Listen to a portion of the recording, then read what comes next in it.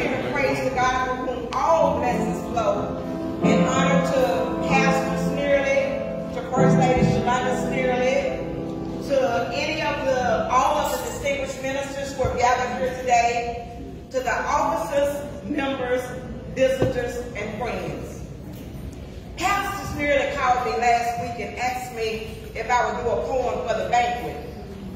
But Pastor Snearley, what you don't know is 2 days prior to you calling, God had already given me a poem and placed a poem on my heart. Yes. There I was minding my own business, and out of nowhere, I grabbed a pen and paper and just started jotting down the words that God gave to me. Okay.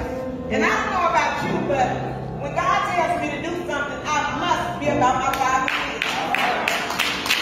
So after I wrote the poem, I'm like, okay, God, now what? I mean, I had plans to probably type it up and put it in a frame and give it to you the day of the installation or following the installation services.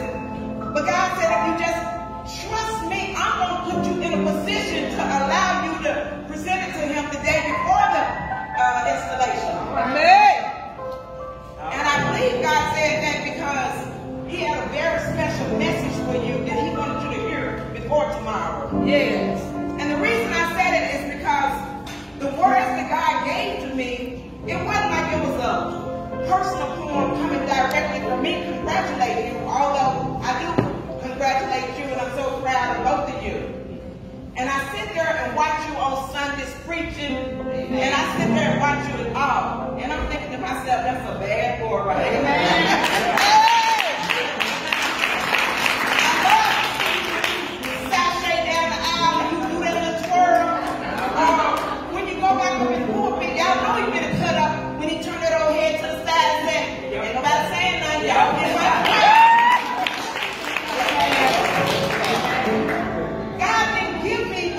Words as if they came from Union Grove, although this beautiful church family have welcomed you and loved and supported you through this whole transitional stage.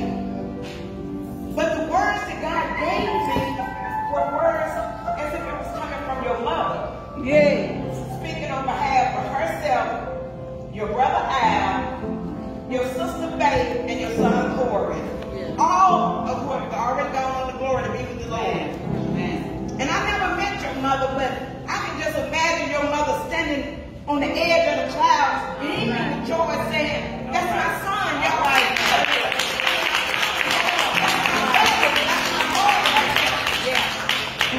And that's why God wanted you to hear all of this, because he wanted you to go into tomorrow's services already knowing how proud you made Mama do. Yeah. With that being said, I'd like to dedicate this poem to you entitled, A Heavenly Celebration on Your Pastoral Installation. Understand that though we're not physically there, nothing is stopping us from witnessing from the clouds. Installation as senior pastor at Union Grove Church, oh, you can best believe we're proud. Yes. Nobody but God is the glory in all of this. He gave you a very important task. Yes. Remember to keep your eyes on Jesus, for it's only what you do for Christ will last. Yes.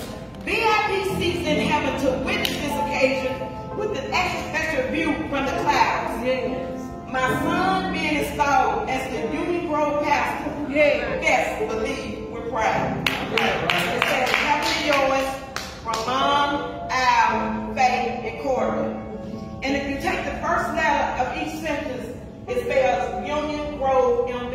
Yeah. And it's a QR code at the bottom that if you scan the QR code, it'll take you to the link that plays on the what you do for Christ will last.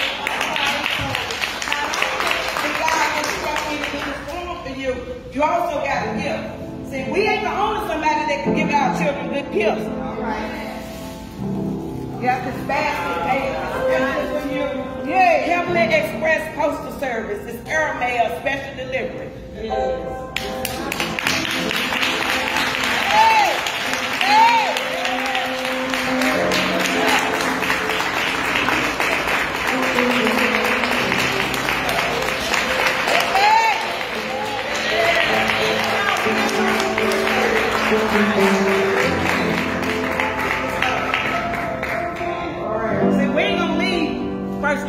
because Pastor couldn't do what he do if First Lady wasn't standing back there.